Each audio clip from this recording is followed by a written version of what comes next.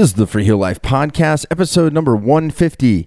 I'm your host, Josh Madsen, coming at you from the Freeheel Life shop in Salt Lake City, Utah. And it's a little bit cooler and a little bit closer to Telemark season, my friends. Super psyched to be here as always, every Monday, talking about Telemark and all the good stuff going on, bringing you a little bit of the business side of the house and a little bit about just living that Freeheel life out there. So thanks for tuning in to my Telemark Pirate Radio as you do each week, and I'm doing my best to bring you the goods. So thanks for checking it out. So hopping into just a couple things.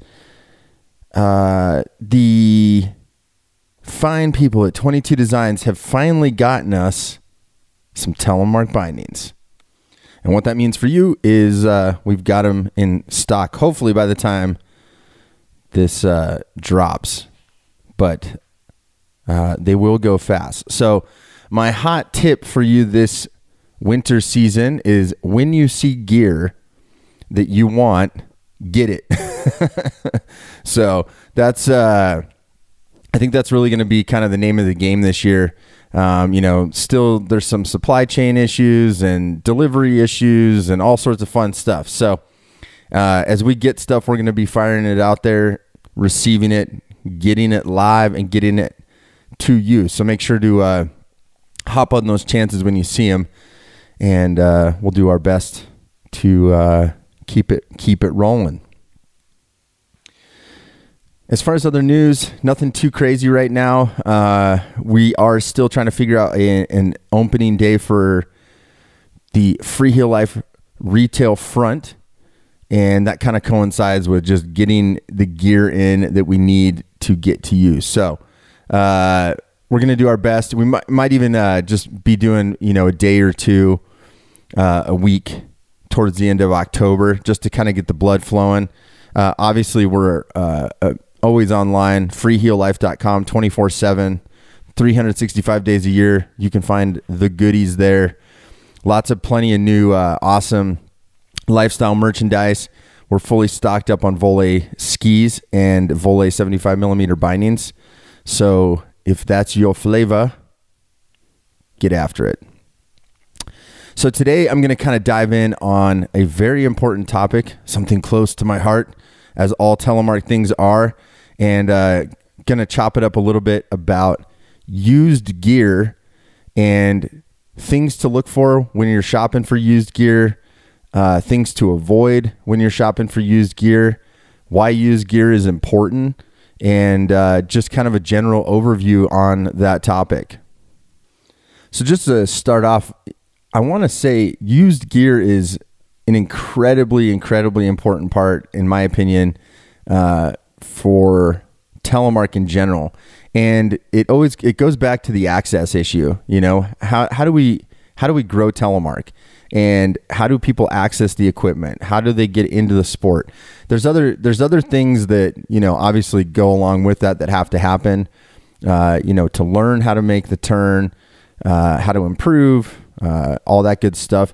And new equipment's incredibly important too. But Telemark's unique in the sense that it doesn't really have an entry-level binding or entry-level boot or entry-level ski per se.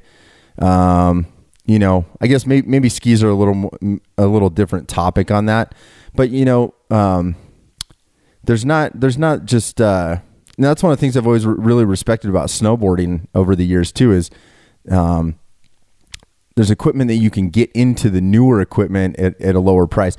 And some of it goes, some of it just, little sidebar on that. Equipment is obviously expensive to make, and our equipment is very expensive, the boots especially. Everybody seems to know that, but there's just there's a lot going on to make boots and bindings do the things they do, so that we can drop knees everywhere.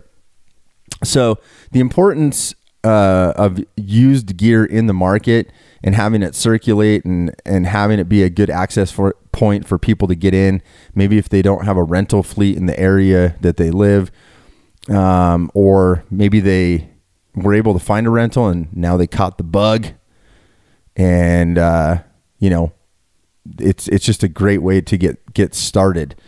And I think it's really important. That's why since the day one in our retail front, I wanted that to be something that we offered, because it really allows people to come in and not, I think, feel overwhelmed in a retail space. But it's also not just, like a secondhand shop.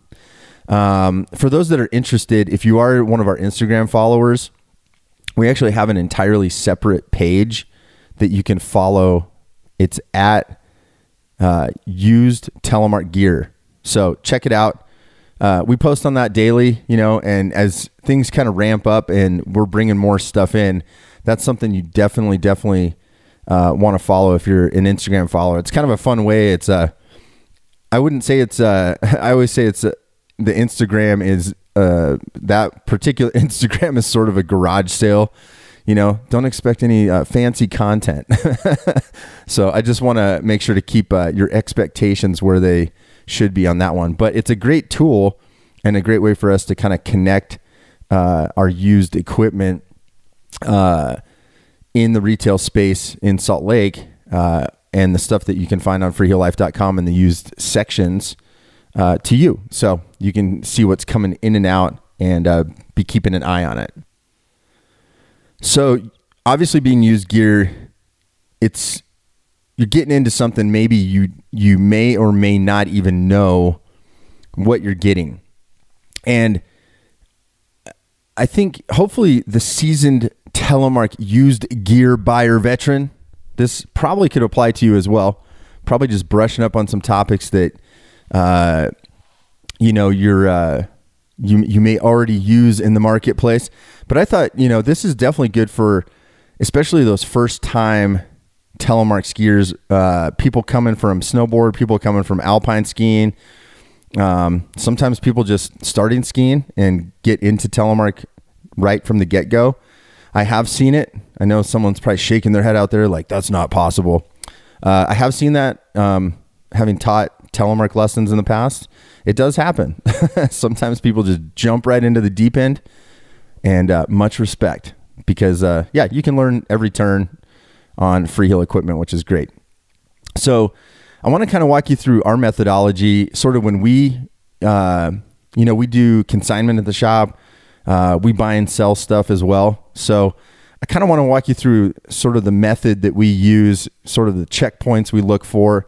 I thought these could be kind of a good guide for you at home listening, and something that maybe you can use when a good deal pops up, or maybe it's a cool ski that maybe you've been looking for, or maybe it's just like how to put this first setup together.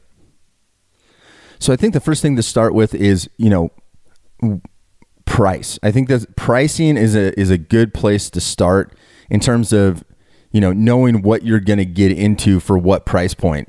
And, used gear obviously is a wide array of types of products, things you're looking for. So let me start off just with the setup as a whole, maybe how to approach that. I'm going to take it kind of from the perspective of that person that's, looking online. Maybe you're trying to find something, as a whole package. And here's the thing. You get what you pay for the most part, just like most things. And there's the thing with Telemark equipment is there's so many different eras of Telemark equipment, and each era sort of possesses a different type of feel, or, does different things, or has, different features. And these are things you're going to get to know over time. So the first thing I'd suggest is don't sweat the small stuff, especially if you're getting, you're trying to find your first Telemark package, for instance. Here's how I would approach it. This is how we like to tell people that come into our retail front and try to help them. The first thing you're going to see out there in general, and this is, I'm speaking primarily to people in North America, and even more specifically in the United States. because it does differ. As far as I've been able to sort of research and tell over the years, I think, the U.S. is obviously, this is a stronghold for Telemark skiers. There's a lot of people here and there's a lot of ski areas between, the Pacific Northwest, West Coast, Rocky Mountains, Midwest, East Coast, New England. There's really quite a few zones that you're able to find gear because there's skiing going on. And wherever there are hills to slide down, there are Telemark skiers. Canada is definitely got stuff. I'm not as familiar with the used market up there, but I know it's not as easy, to find stuff. It tends to be a little more, I think, again, on the west side of Canada, it's a little bit easier. You get into BC, Alberta, that stuff, Quebec. Those areas tend, I think, a little bit easier zones to find stuff. Ontario definitely has a good, a lot of Telemark stuff going on over in that area as well. So there is equipment, but I don't think it's as easy to find. Europe is kind of its own thing, and for all the Europeans listening, send me feedback, podcast@freeheellife.com. What does used gear look like in your areas? And I'm going off some hearsay. Sometimes, things, times when I go visit, I'm always kind of curious, because each country kind of seems unique in that way. I tend to see less used gear rolling around, or maybe what I would perceive to be setups like that. That's kind of just my general overview of that. So getting into the package, one thing in the US that you're going to see a lot is still a lot of setups that come from kind of that early to mid 2000s. I'd say that 1999 to 2010, you're going to see an enormous amount of used gear on the market, because Telemark was having a huge boom at that point. And the reason being is, basically backcountry skiing grew through Telemark skiing. That's a quote from my buddy, old Craig Dosty. And, it's apparent when you look for used gear on the market. And Telemark equipment is unique in comparison to alpine equipment and snowboard equipment, because a lot of the equipment works incredibly well and the bindings are usable even from that era. Anybody familiar with alpine skiing knows that there's a pretty quick shelf life in comparison to an alpine binding. I obviously not familiar with the fixed heel equipment, but shops are not going to work on certain bindings past a certain point. There's a lot more stringent rules and testing for old equipment like that. So Telemark's unique in that you can kind of keep it going, and there's not a lot of safety disadvantage per se, but there's just a lot of that gear. So when I think about that early 2000s, kind of chunk of time, let's say that first decade of the 2000s, what you're going to see are kind of classic setups. You're going to see a ton of G3 Targa bindings. We're going to talk a little bit about that. You're going to see, all 75 millimeter binding, because NTN, new Telemark norm bindings, didn't even come out till 2008. And then there was, various iterations on that. So that first decade, we're still talking about a lot of cable bindings and a lot of similar types of equipment. I think it's starting to fade out a little bit more just because we're already, 2 decades in. But I will say there's a lot out there, and it's important to know what you're looking for. And these setups are fine. We're going to talk about how to look at them and make sure you know what you're getting. But again, you're getting what you pay for. They're great entry setups, but there's things that you can do to kind of get in and maybe utilize a low price point to kind of get some good deals and kind of put nice little packages together yourself if it's not an entire package right off the bat.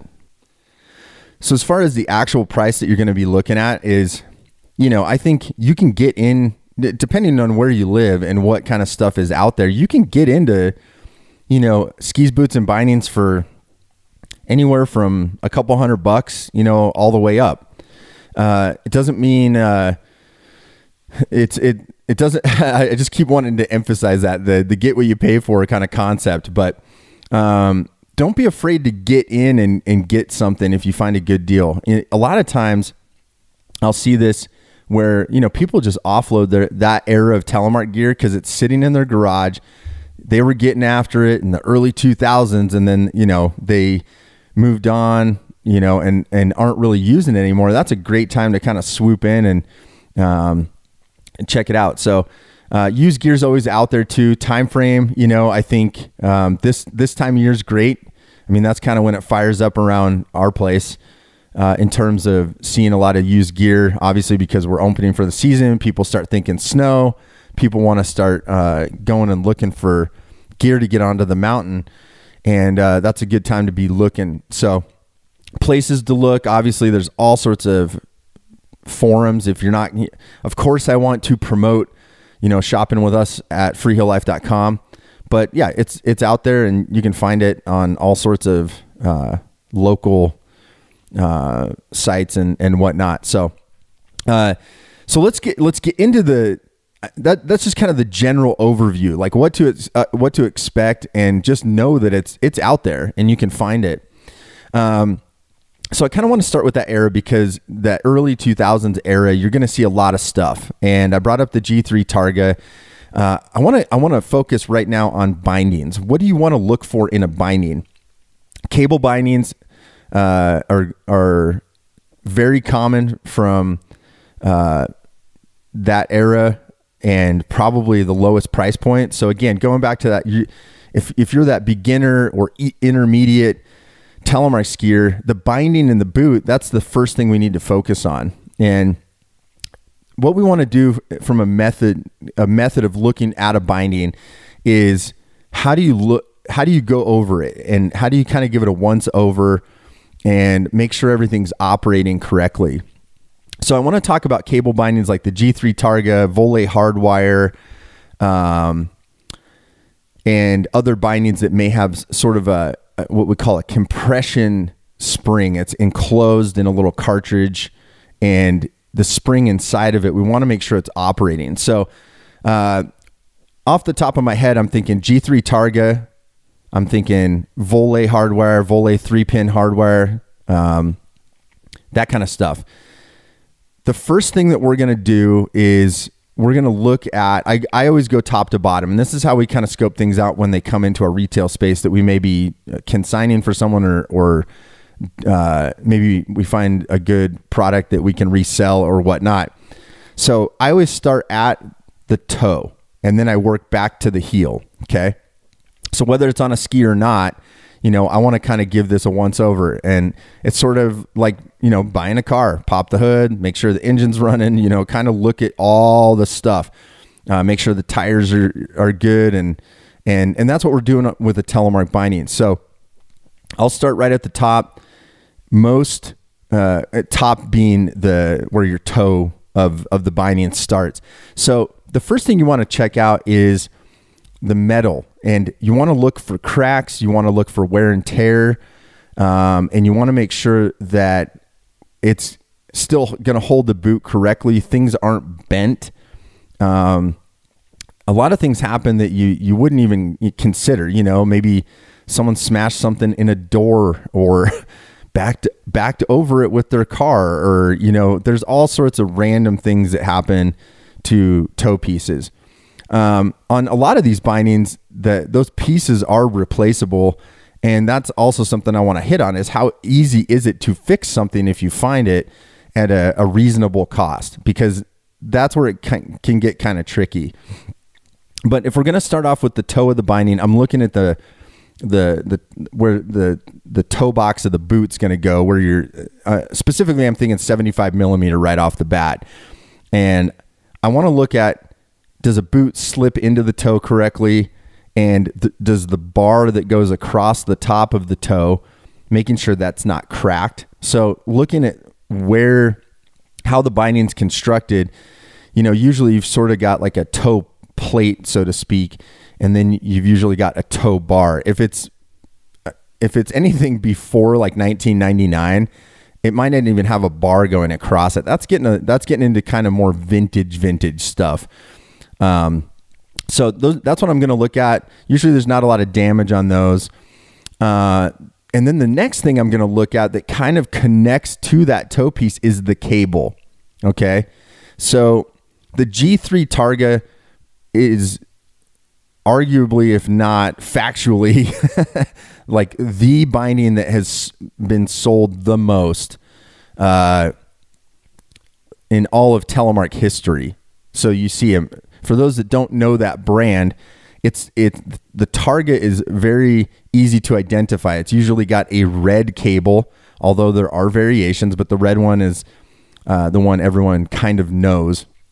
And the cable, it's just a plastic coated cable. Okay.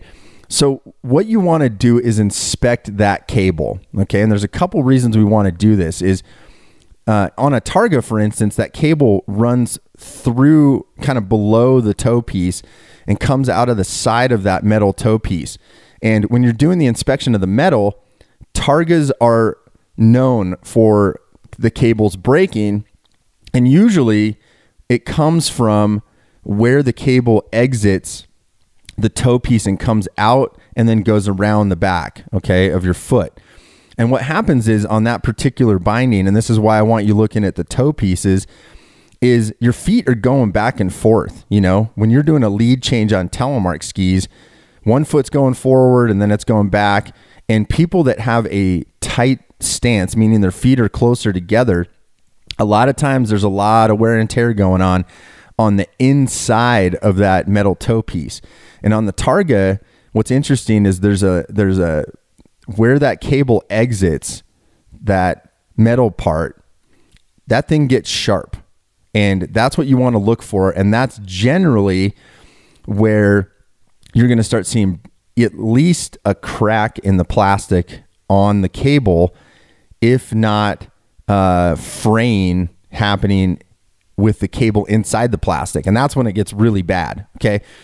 So examine the cable front to back and make sure it doesn't have cracks. And if it does have cracks, is it already wearing on what's inside of that protective plastic coating? And on an older binding like that, so when I talk about a cable binding in that sense, like a Targa, here's the problem. Awesome if it's in great shape. If it's mint condition, you might get a year or two of good life out of it. If it's already breaking or broken, definitely don't get it unless you absolutely know you can get a cable, because although these are incredibly easy to find, the parts are not easy to find. So again, you get what you pay for. You're paying into an era of product that actually has no warranty. It's not made anymore. Even though the company exists, they do not make that product. So you got to be kind of careful, because you don't want to get into something that you absolutely cannot fix. So that's kind of my first take. So go over the metal part of the toe box, make sure nothing's broken on that, and make sure it doesn't have any sharp parts, and then look at the cable and make sure that the cable is not frayed or cracked. And this goes for that cable binding situation goes for anything like G3 Targa, all the way back through like Riva 2, Riva 1. I mean, those are really old. Like I said, those are vintage bindings, and those cables don't exist as well, and they're very, very hard to find. And the next thing to look at with the cable is if you already have identified a boot, or you have a boot that you're going to be using with that setup, make sure the length of the cable matches the boot. Okay. That's a big thing, because you could easily get a cable that is too short or too long, and it's not going to fasten to the boot. So when you're shopping for used gear, know what length of cable. All of those old eras of cables that I'm describing, usually had a short, a standard, and a long cable. There are some adjustments that can happen. We cover that on some YouTube stuff too, especially with the Targa, like how to shorten and how to lengthen the cable, because there's kind of a nifty little system below that toe plate that can do it. I don't want to go down that rabbit hole too far, but it can be done. But you really want to make sure you're not, I mean, you're already getting into a product that's not replaceable or easily replaceable, and you want to make sure it's the right size. So definitely scope that out. The last thing you're going to check is you kind of move down the binding and going, checking the cable, is you're going to get to the heel lever. Okay. The heel lever is the part that fastens it to the back of your boot. And heel levers come in a variety of different configurations. Most of them are some sort of plastic or I believe nylon. But they are not as durable as I think people probably thought they were. It was probably more of a lightweight thing, honestly, and a cost thing. So heel levers in general, you want to look at those as well. Look for cracks. Make sure all the screws are fastening it correctly. Make sure it's the right heel lever. That's another thing, is you kind of don't know where equipment has been. And if you're not familiar with bindings, a lot of times things don't match, and that can affect performance too. So again, heel levers are not easy to find. This is one reason, if you listened to a couple weeks ago, we talked about acquiring Bluebird Day Gear, which is an accessory company that was started by Jeff Cox and on the East Coast. And we're really, really excited about having that in our family of brands now, because one of the products we make is an aluminum universal heel lever. So it's made exactly for this scenario. It's a durable aluminum heel lever that works with all these different types of bindings that you're going to find on the used market. And it's a way to give more life. If your cables are in good shape, the toe pieces are in good shape, all of that stuff, but you can't seem to find the right heel lever, or you just are tired of snapping them in half and you're up at the hill and you have no backup. That's an amazing product to kind of bring more life to your binding and keep you going. So quick recap on those bindings: toe box, cable, heel lever. That's really what you're looking at. And the last thing on that is those compression springs that I brought up. Make sure that they spin. Okay. What I mean by spinning is it turning? Okay. So when we're looking at, and I'm going to go into that Volet product as well. So if you're looking at a switchback, any of the Volet 75 millimeter bindings have that enclosed compression spring like the G3 Targa.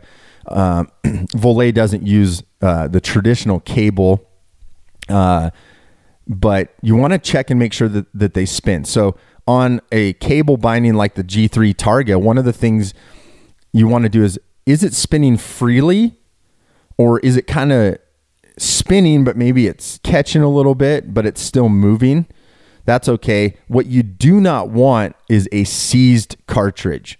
So the quick kind of lowdown on that is what happens is, even though the cartridges are enclosed, oftentimes what happens is water gets in there, especially, spring skiing, people go out and they, it's wet conditions and there's way for water to get in there. And then they get put in your garage and they bake all summer long, or maybe you haven't used those skis for 5 years and now they have completely rusted on the inside and are not spinning. Okay. So here's your quick little hot tip is for those that, this is kind of a maintenance tip, but what you want to do in the spring is unthread those and put we use a marine grease usually it's just like a little tube of grease that you can get from, Home Depot or wherever, and, pull those springs off, take the threads and dip them in that marine grease and then thread them on. And that's a great way to store them, to make sure the lubrication's in there and it's not going to rust. Okay. if you start twisting, like let's say you're out shopping around and you found this cool pair of skis and bindings, you're doing this once over and you're like, Josh said to check this and this. Well, when you get to the springs to adjust them, if you start twisting it to adjust the spring, righty-tighty, lefty-loosey kind of thing, and you start seeing that the cable starts twisting with the motion and the cartridge is not freely spinning, that's a big red flag. Okay. Now, if you've already got the skis and that's happening, what you can do is, take some WD-40 or some, there's some other sort of rust breaking lubrication. You can spray them inside those cartridges and let them sit overnight and then try to break it free. That is not a guarantee though. So don't pick up a pair of bindings that are seized up and expect that you're just going to be able to break it free. They can really get rusted inside of those cartridges and make it incredibly difficult to get them going again. And that is not what you want. So that's kind of the last checkpoint. And honestly, probably one of the major ones is on most of these bindings that have a cable binding, if you have a seized cartridge, it's likely that you're going to actually have to cut the cable, which then takes us back to that situation where you can't get the cable and it's not replaceable. And so when you're looking at these older, almost vintage bindings at this point, be sure what you're getting into is operating correctly and is in good shape. So other cable bindings I just want to kind of give a nod to that are good out there and maybe have some maintenance it's a little bit easier and maybe don't get damaged as easily. Like I said, a lot of those Volet bindings are great. They went to what we call a hard wire instead of a floppy type of cable, and those are great. The cartridges still can get seized up, but so you want to check those. But it's not likely that I'm blanking out here. The hard wires aren't usually going to be broken. They can get bent though, and a bent hard wire is hard. Sometimes it makes it hard to adjust the binding. So same thing, just once over, make sure stuff's moving correctly. Maybe a little bit of grease can help kind of rehabilitate stuff and get it going.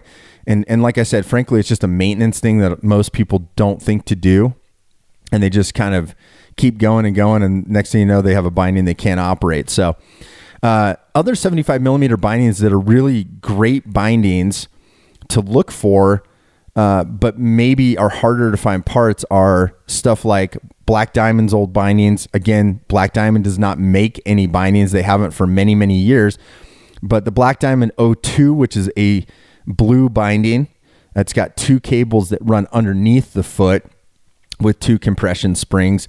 That's a great one. The touring versions, the 01, also a ton of those on the market, and it's got free pivot touring. So that's a cool option if you want to get into something that is older, but has that touring capability.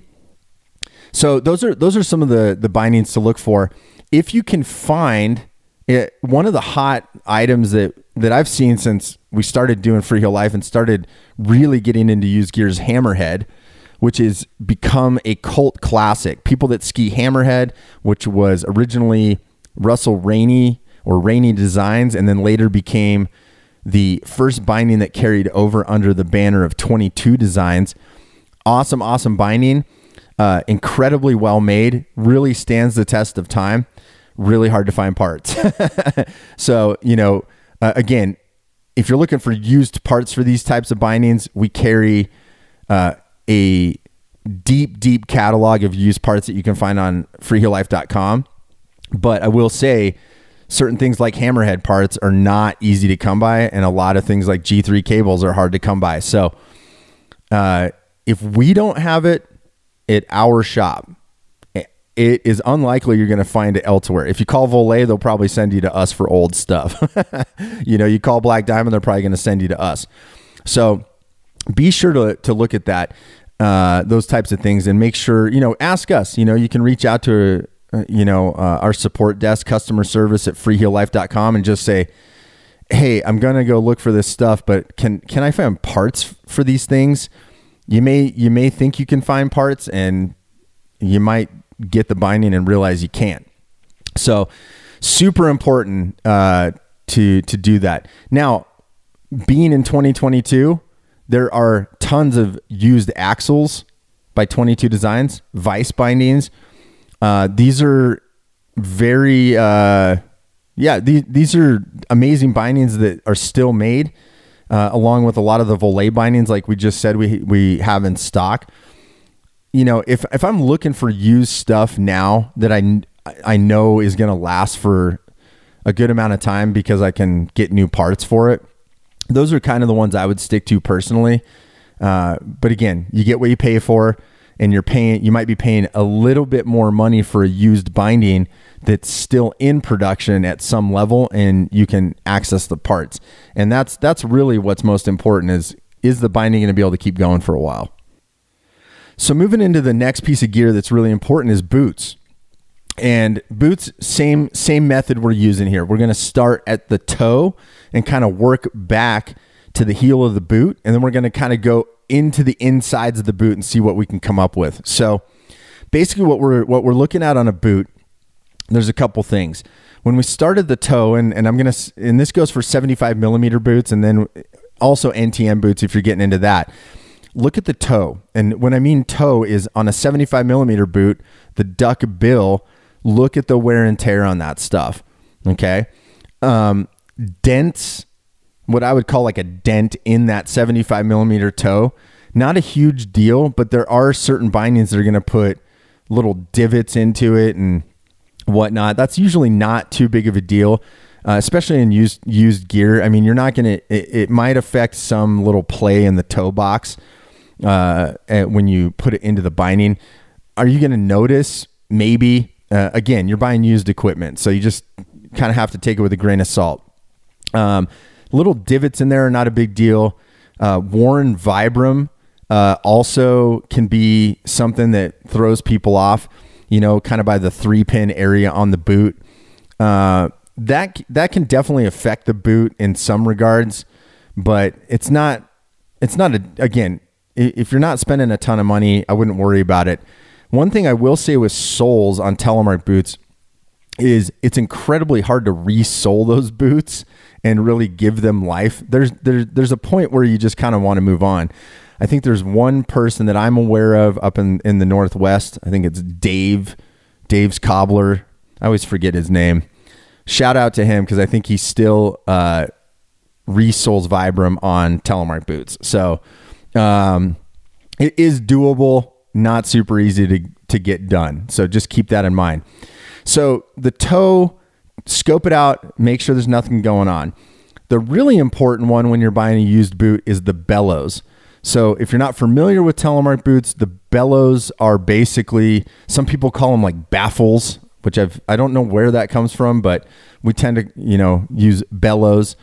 Sort of that accordion section on the boot where it allows you to flex and drop your knee in a more natural way. You can't do that on an Alpine boot. So those bellows are important though, because that part can really break down. And you remember when I was talking about how toe boxes can kind of get sharpened up because your feet are hitting each other. A lot of times with boots that are old is you get a lot of wear and tear on the bellows. Okay. So bellows tend to kind of have like this round accordion vibe to them. And when you find boots that are very, very worn down, they'll actually start to go flat. Okay. The flatness is not the end of the road per se, but it's getting close to it. And that's where you want to really examine the bellows and make sure that where they're getting worn down, they're not cracking, okay, or actually worn through where there's a hole. And you'll see this next, look at your boots that are at home if you've got them, or if you're going out to look at used boots, keep that bellow picture in your mind, and just remember what I'm saying is you want to see a bellow that's not so flat, or you'll start to see it go flat and then there's like this little divot that will start. That is when the hole is starting to happen. So are those boots skiable beyond having a hole in them? Sure. Do you want water in your boots while you're skiing? Probably not. So just keep that in mind. And giving more, if there's wear and tear, you can get new bellow guards, which is sort of part of the tongue of the boot, so to speak. Those are replaceable on certain models of boots. Again, if the boots are really old, they're probably not around. And that's not really something that you're going to be able to find unless you just find another set of old boots that match and you're able to sort of have a million parts. And I know there's some of you out there, you're not going to you're not going down easy. There's going to be a fight to keep those boots alive. But my 2 cents on it, if you're getting to the point where sometimes we'll see these funny pictures pop up on forums and on the internet, and it's like, it's a picture of someone's boots and they're like, how do I fix this? And it's literally like the bellows are cracked. There's obviously going to be water going in there as the snow melts on your boots. At that point, get a new pair of boots. It's going to save you a lot of time and headache, and it's just not worth it. So boots are those are kind of the main things that I want to look out for sure. The next thing you're going to do is you kind of move back through the boots. Again, look for cracks, wear and tear. Holes are not as likely outside of the bellow situation. It can happen on the insides of boots. Scuffing is going to happen. You just kind of have to expect that. But as we kind of get to the heel of the boot, a very, very important part of most Telemark boots is the ski walk mechanism. And there's so many different variations of ski walk mechanism. It's a lever on the back. There's different configurations depending if it's Scarpa, Garmont, Scott, Crispy, but they all kind of operate the same way. And there's a little lever that usually flips up and allows free range movement of the cuff of the boot when you're walking around or touring, and then you lock it down. One thing you want to absolutely do, and you don't have to put your foot in the boot to make it work, is flip that up and down and work the cuff, and you'll hear it kind of click into place. You want to make sure that that's working, because most of the mechanisms, especially some of the older boots, there's like a little bar, a little metal kind of pin that is in there, and those can break, and they are replaceable. But again, it's not like an easy part to track down for a lot of vintages of boots.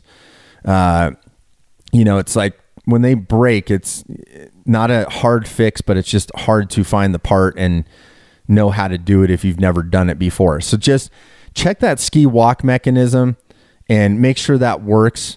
And that's kind of the outside portion of the boot on the lower part. Then you want to start going through and check all the buckles. Buckles are another big item that not easily replaceable a lot of times because they're riveted on there. They're not easy to replace. They get twisted. They get bent. There's so many different things that can happen to buckles. And, that's actually something we've really tried to do, is actually carry more of that type of stuff so that people can do modifications on their boots and do simple fixes. Parts are available. Most companies like Scarpa do have that stuff. They're not on their website, and we've really tried to kind of dig in and make sure we have those, so you can make replacements. I'm thinking kind of traditional buckles. A lot of them, some eras of boots like Scarpa have ratchet straps as well, which is kind of more maybe what you'd see on like a snowboard binding or stuff. Once those are also good to check too. Lots of times there's stress cracks in there. They will break over time. Again, replaceable, hard to find. So choose your battles wisely when it comes to like buckles and hard to find parts and that sort of thing. Not the end of the world, but they can get bent and make life kind of difficult. As we kind of go to the inner workings of the boot, the liner is a huge part that you want to check too. So liners, pull them out of the boot and examine them. Many times you'll be surprised with used boots with what's going on in the liner, because people obviously do a lot of boot work. Liners can get kind of funny. You'll pull them out and all of a sudden they're covered in duct tape, or I've found people attaching plastic to, shim things. Another thing you want to do is always pull out the insoles. Many times people sell their used boots and have some crazy, insole that they left in there that's specific to their foot. And you're looking at the size of this thing and you're like, yeah, this should totally be the right size. And then you realize there's like 10 shims inside of it, a custom footbed. There's a million pieces of foam stuck to it. I mean, I could go on and on and on. A lot of times you don't see it until you pull the liner out and kind of examine it. Also, liners can have holes in them. Sometimes people cut holes in them themselves, for boot heaters and all sorts of stuff. So, also, is it a moldable liner? Is it not moldable? Moldable liners can be remolded several times. I'll sell several is my very accurate description of how many times. You can remold old boots and usually get a decent mold out of most of them. Again, you start getting 20 years into an old boot. Don't expect that you're going to get everything you want, this custom fit and everything like that. Some older boots don't have moldable liners, and it just is what it is. And you want to keep that in mind as well, but it's just condition. And while the liner's out, give it a, shine a light, grab your phone, use your flashlight, look inside, make sure there's no bolts floating around on the inside of the boot, and just kind of make sure it's functioning correctly. But that's kind of how you do the once over on the boot, is go toe to heel, then work up the, check the ski walk mechanism, go up all of the buckles, double check, and pull the liner out, scope that out, make sure it's all working on the inside. And that's kind of our basic method of how to make sure a used boot's functioning properly. And so with the boot and the binding sort of method of going over and making sure everything's okay, I mean, this is something you can do in 5 minutes on each thing, So, if you're shopping for something, you don't need to take hours and hours to examine these things. They're all pretty easy to go through and look at. And this is sort of just a guide to get you through how to check all that stuff and make sure it's working before you walk out the door with it. So I'm going to wrap this up with skis. Skis are an interesting one, because when you're buying used skis, you might be getting it in a package with a Telemark binding on it. But one thing I always like to encourage people too, when people are looking to get into Telemark, especially if you're coming from alpine skiing, the best part about that is you already have a pair of skis that's going to work. I can confidently say that because if it's a ski and it slides on snow and maybe you're strapped for cash and you want to get into it, don't let the ski thing hold you back. I would focus on the boot and the binding and how that's going to kind of help you get in. And then you can easily mount to an old pair of skis. Granted, if it has too many holes in it, you're probably not going to be able to pull it off. But I mean, we do that all the time. People are moving from alpine into Telemark. They've got an old pair of alpine skis that they're willing to start Telemark skiing on. All we need to do is figure out which binding you're going to be using, take that hole pattern and sort of cross-reference it on the ski. Now, if you want to get more specific with skis in terms of like, you really want to get a used ski that has specific features, our overview on skis, what makes a good Telemark ski, and we've done podcasts on this before, but if you have the choice, get something that's traditional camber underfoot. It's got a little early tip rise and the tail's not too dramatically rockered or anything like that. Just that's the basic go-to shape and model that we're going to look for. traditional camber underfoot, early tip rise, and I wouldn't get anything, especially if you're a beginner intermediate. Don't go anything too wide underfoot.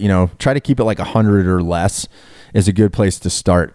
Length of a ski, you may even want to go a little bit shorter on your first pair of Telemark skis if you're a beginner or intermediate, because again, you're elongating as you make a Telemark turn. You're essentially making 2 skis into one long ski, and less ski makes it a little bit easier to deal with. So you don't have to go all old school and get some crazy 200, or a 190 or something like that. So, and we're always available, if you're like, hey, you write us or call us and say, hey, just kind of curious, like here's my height, weight, ability.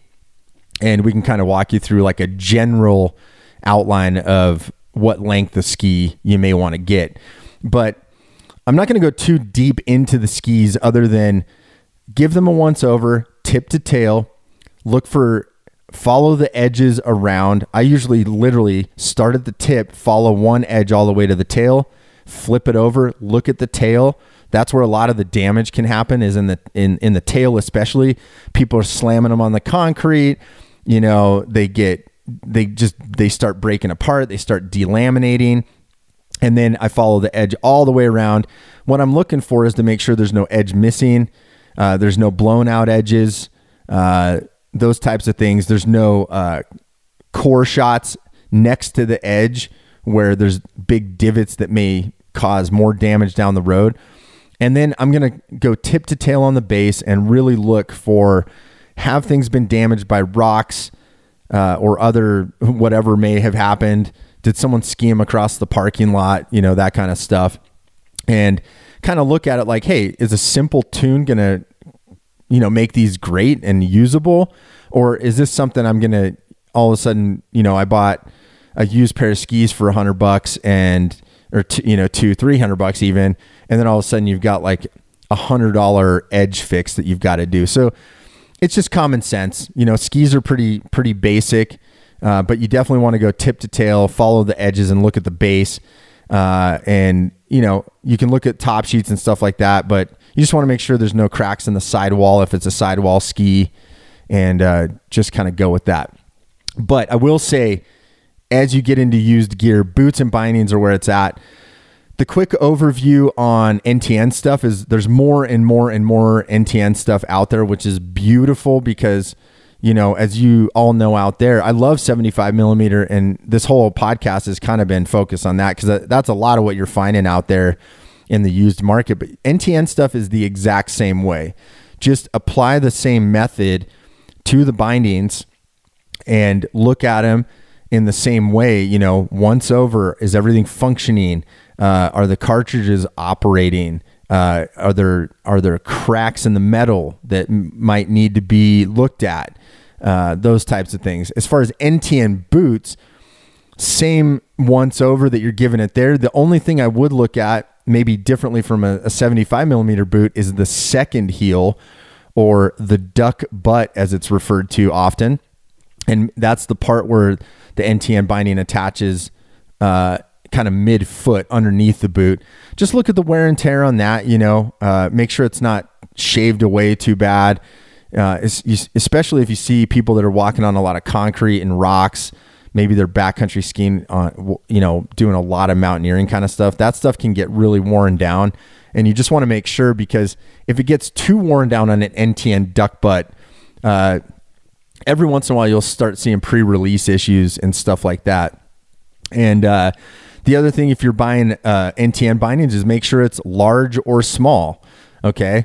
Same thing as with the cable bindings, is you want to make sure the boot, if you're buying a combo from someone, for instance, which often happens, is you want to make sure that the boot fits in the NTN binding. So we can help you with the breakdown. Usually it's at that, like a 26.0 Mondo and Scarpa, for instance, is a small NTN binding. A 27 is a large NTN binding. So those are things to just keep in mind. So that was the deep dive into the used Telemark gear world. And I hope that helps everybody. It's kind of a quick method to just walk you start to finish about maybe some things to be looking at.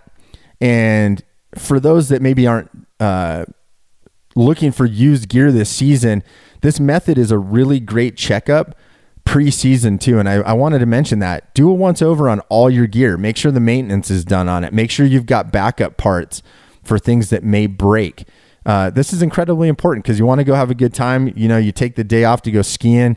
The last thing you want to do is get up to that hill, go on that vacation, and snap a heel lever or break a cable and not know how to find the part to fix it. You're pretty much on your own as far as parts goes when you get to the majority of ski areas around the world.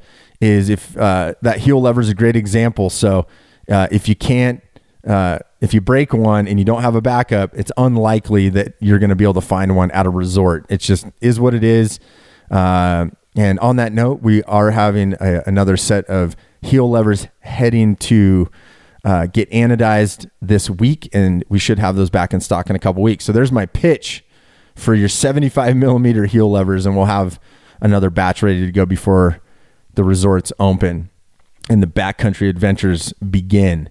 So super fun talking to everybody. Love Mondays. It's always such a great time to be here and talk about what's going on with Freeheel Life and all of our stuff at the retail shop and Bluebird and all that great stuff. So hopefully that helped. I would love to get some feedback on this episode too. Maybe I missed something. Maybe you have something to add to the method that could make us better on our end of things, as we also are always looking for hot tips to make us better at what we do. But we'd love to be your preferred Telemark brand out there and retail shop. You can hit us up at freeheellife.com on the web. Customer service at freeheellife.com gets you to our team to help walk you through stuff. And we're really, really excited to kick off another season here in North America. And I know what we're going to be doing. We're going to be spreading Telemark. We hope you are too. And with that said, spread Telemark always, my friends. See you next week.